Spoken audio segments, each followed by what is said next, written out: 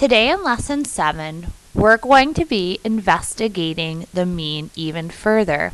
In yesterday's lesson, you looked at fair share imbalancing and the sum of the deviations. As we saw in the last lesson, the center of a distribution can be described using the mean. We found the mean using a fair share method and proved our mean was correct by using the sum of the deviations. Today, we will see another way to find the mean of a set of data. Michelle asked her classmates how many hours of sleep they got each night. Their responses in hours. Find the mean number of hours the classmates slept. Another way you can calculate the mean is to add up all of these numbers. Okay, that's where we're going to start. 8 plus 10 plus 8 plus 8, I'm going to do here. 11, 11, 9, and 8, I'm going to do here. And 10 and 7. I find breaking it up sometimes can be easier if you're not using a calculator. Okay, 8 times 3 is 24. 24 plus 10 is 34. 11 times 2 is 22. Plus 9 is 31. 31 plus 8 is 39. And 10 plus 7 is 17. Now I can add all three of these sums together. Okay, so 34, 39, 17. I'm going to challenge myself and not use a calculator. 13 plus 7 is 20. 5, 6, 7, 8, 9. So I got a sum of 90. Okay, let's check it with our calculator. 10 plus 8 plus 8 plus 8 plus 11 plus 11 plus 9 plus 8 plus 10 plus 7. Okay, perfect. My calculations match, okay?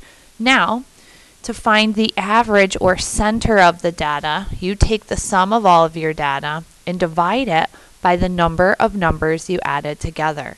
That was 1, 2, 3, 4, 5, 6, 7, 8, 9, 10.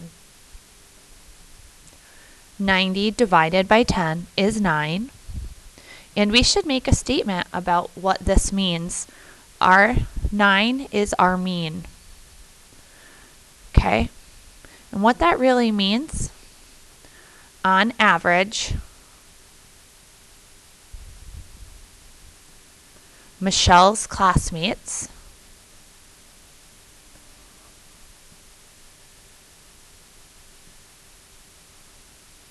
slept 9 hours. So 9 is really describing or is considered a center of this data set. Okay? And remember, you add up all of the numbers and you divide by the number of numbers you added. Let's try another example, something a little different. Find the missing value. 28 plus 36 plus some number gives you a mean of 34 or 35 after it's divided by 3. Every time you get a problem like this, Mrs. Kitchell and I would like you to think about it in this way. Okay? You have to find some sort of total.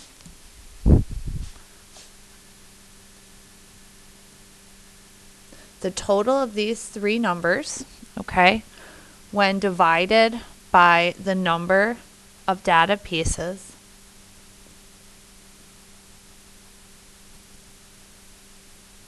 is going to give us our mean, okay? So we have three numbers here, okay? We don't know what their total is of these three numbers, okay? Because we don't know what this is. So I'm going to put T for total, okay?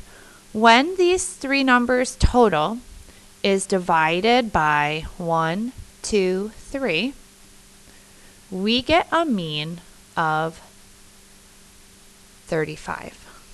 Okay, now this goes right back to our days of algebra, which is really cool. Okay, I'm actually going to write this a little differently too. T divided by 3 equals 35. Maybe you can make a connection to something we learned earlier. Okay, we're going to draw a line down the equal sign. You can undo division with multiplication. So you're going to times this side by 3. They're going to cancel. Whatever you do to one side, you must do to the other. So the total of those 3 numbers is going to be 105. Okay? That does not mean that this number is 105. Okay? It means that all 3 of these numbers must total 105. Okay? So I'm going to add 28 and 36 together, and I get a sum of 64. Now, in order to find that missing number, I take what my total should be, which is 105, and I subtract what I already have, which is 64, and my missing number is 41.